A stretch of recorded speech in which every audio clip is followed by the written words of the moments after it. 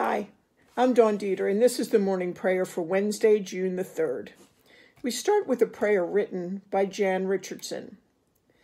We are waking, God, we are waking, and we pray that we may know you as manna in the desert, well springs in the wilderness, honey from the rock.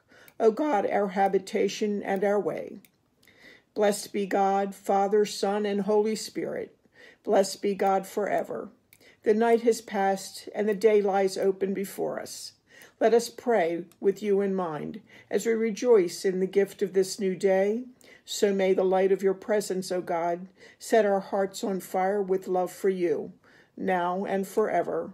Amen. The reading today is Psalm 34, verses 1 through 15. I will extol the Lord at all times.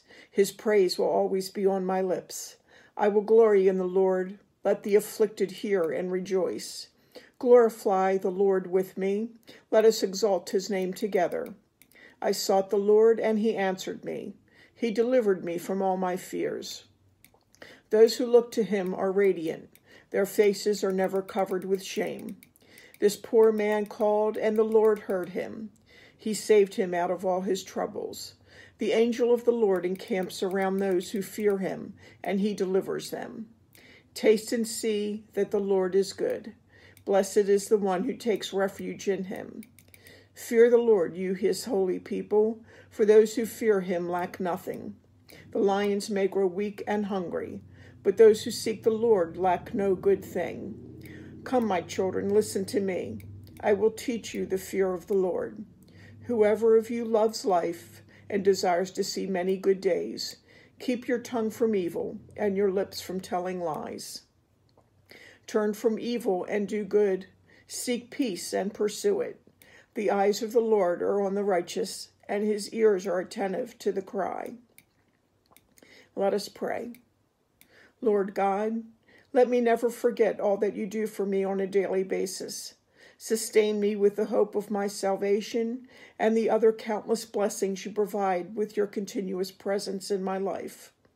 Lead me to live my life and witness to your incredible blessings, that your love may be known and experienced by all those I encounter. In Jesus' name, amen. Our Father, who art in heaven, hallowed be thy name.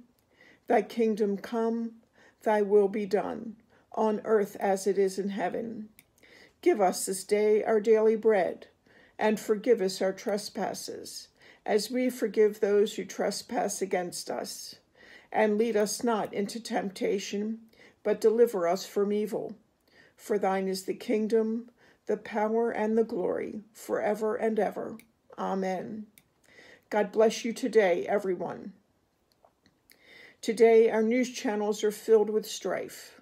Our world suffers still from illness and pandemic. Our country continues to struggle with violence. A few years ago, I came across the following quote. Unfortunately, I don't know who to credit for this, but I do remember the verse.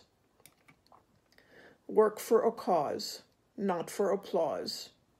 Live life to express, not to impress. Don't strive to make your presence noticed.